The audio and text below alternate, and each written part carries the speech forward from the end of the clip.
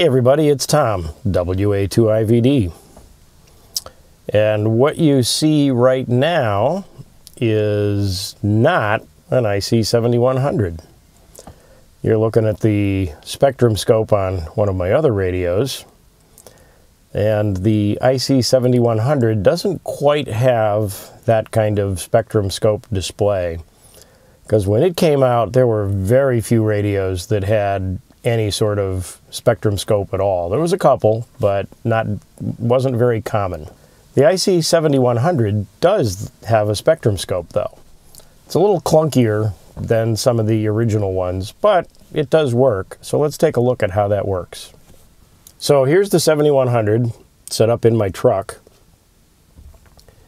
and we'll get you a little bit of audio here. And the spectrum scope is on menu number 3, which I was already on, but so if you go through the menus here with the menu button, menu 3, the second soft key in says scope. So if we touch scope, you get this little line across the bottom of the display, which is not very well explained. It is explained some in the manual.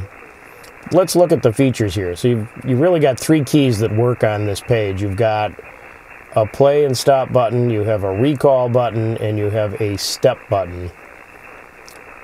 So the step button determines how big the steps are that the scope takes when it's actually looking for signals. And the range there, let's go all the way through this. It starts out at 0.5K or 500 hertz, and it goes up in increments, and you notice each time I'm pressing this, it's taking a scan. And it goes up to 25K maximum. You'd probably use the 25K on 2 meters, maybe on 440, although honestly, it's really not big enough for 440 to be useful. So I am going to put it down on the 2K, and you see each time I press that, you get some different lines on here. The spectrum scope on the 7100 is not continuous. You hear we've got audio there, and every time I press the play button here, it's going to take a scan, and you see it sweep across. And if you look, hopefully I've got the screen set up so that you'll be able to see this okay. Right in the center, above the recall button, there's a little tiny arrow below the line that points up. That's the center of the sweep, and that is centered on whatever frequency you're on at the moment. So I'm on 14260 on 20 meters, and when I press this, it does a sweep, and you see some lines show up here. The sweep consists of 60 dots or 60 pixels going across here. So the vertical line is how strong the signal is, just like on any of the modern scopes. And each pixel going across horizontally represents whatever this step size is. So in my case, it's 2K, 2 kilohertz right now.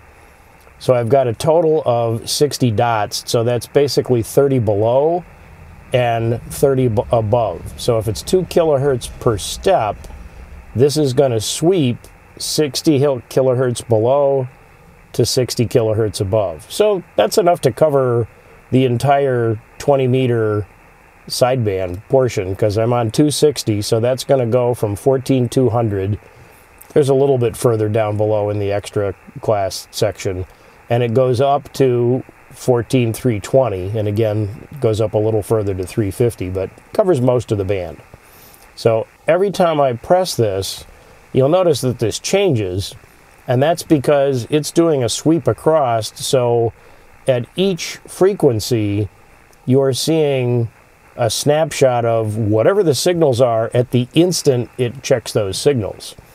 Now 2 kilohertz means you might miss some things in between, although a sideband signal is, 3 kilohertz wide or up to 3 kilohertz wide. So you'll probably get most of the signals here. You're not going to miss them. But again, it's an instant in time, and you can see how dramatically different this display is on each of these sweeps, because if somebody's mid-syllable while they're talking, you're going to see no signal strength. And then if they're actually in the middle, you know, if they're saying a word, you'll see something.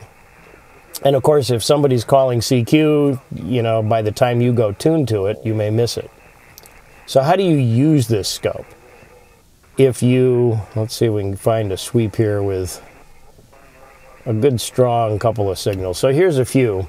So I mentioned that arrow is in the center. Once I do a sweep, if I start tuning, you'll see that arrow moving. And here, where I'm on that kind of stronger vertical bar, that's that signal. So he's still talking. Let's keep going to the right. And so now I'm under this sort of block of signals. And that's at 14,290, 490. So this doesn't, there's no frequency indication on this line, but you can tell where you are from that arrow. That's how you can find signals. Essentially just move the arrow back and forth until you're on one of the spots and you've got a signal. Now, just for grins, we'll change the step size here to 1 kilohertz. So this is only going to be 30 kilohertz down and up. So that's going to take us from basically 230 to 290. And we'll do a couple of sweeps here. So there's some signals. Let me get so I can hear, and I'll give you some audio as well. So here's a...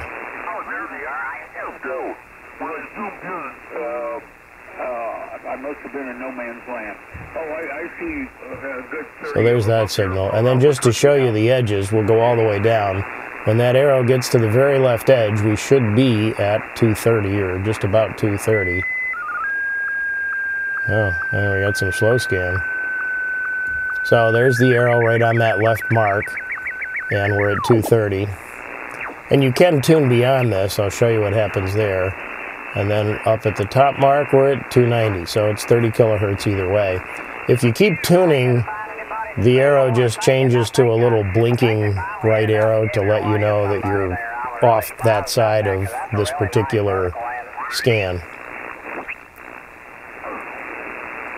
For sideband, probably 1 or 2 kilohertz steps is about the most you'd want to go. If you start going 5 kilohertz per step, you're probably going to start missing things, and that would actually put you real wide. So let's go all the way down to the bottom here. Let's see, 5 times 30 should be 150 kilohertz down. Yeah, so the bottom now is basically 120.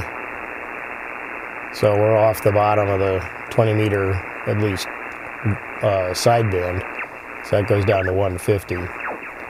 And if I started at 160, oh, did I actually start at 160? That might be part of my problem. Let me go back to make sure I think I started at 160. I don't remember.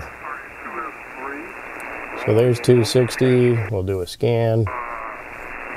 But, so there's a signal there, which maybe it missed, maybe it didn't. I think not even quite 2 inches, and then, you know, had a little bit of wind, but I wouldn't... Got a signal there. And now we're basically off the top of the band. So for most of the HF bands, probably 1 or 2 kilohertz is good for you, at least to get an idea of what's going on. Oh, so let me go. So I'm set back to 2 kilohertz now, and I need to go back to, and I just touched that and changed it to 5. I need to go back to where I want to start from. You can start from 250, 260, somewhere in there will get you most of the sideband portion. 3251. So there's one way up at the top. That's going to be pretty close to 320.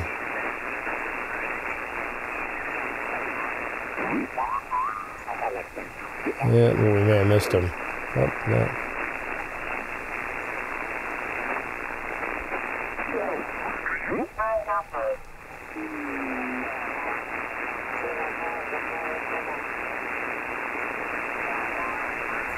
I keep missing them.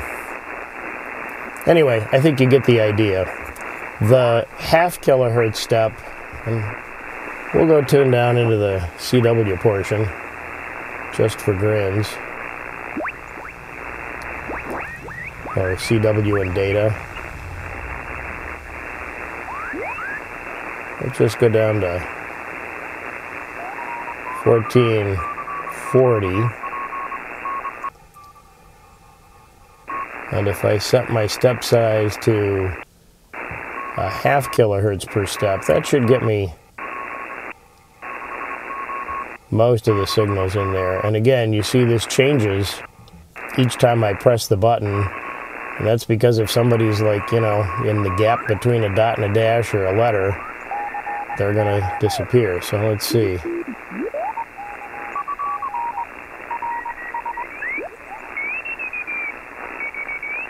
So that's him.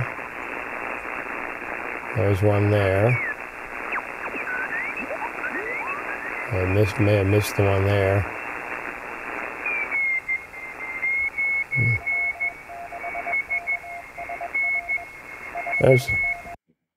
Hey folks, Future Tom here. Toward the beginning of that video, I mentioned the recall button, or soft key, that's in the middle of the screen at the bottom, and then I never talked about it. That recall button, what that does, if you do a sweep, and then you start turning the tuning dial to tune up or down and move that arrow around to try to find signals, if you're off the center frequency, if you press and hold the recall soft key, it will tune the radio back to the center frequency where you started the sweep. That's all it does. Just wanted to make sure you knew. So there's some stuff up there. So you get the idea. It's not nearly as sophisticated as the scopes of today, and it's certainly nowhere near as pretty as the scopes of today. But if you're trying to find a signal, the band scope on here is at least useful for that. You can scan the band and at least get an idea if something's going on or not, and at least help you find some signals along the way. So that's the band scope on the IC7100. A little bit manual, a little bit clunky, but it does work.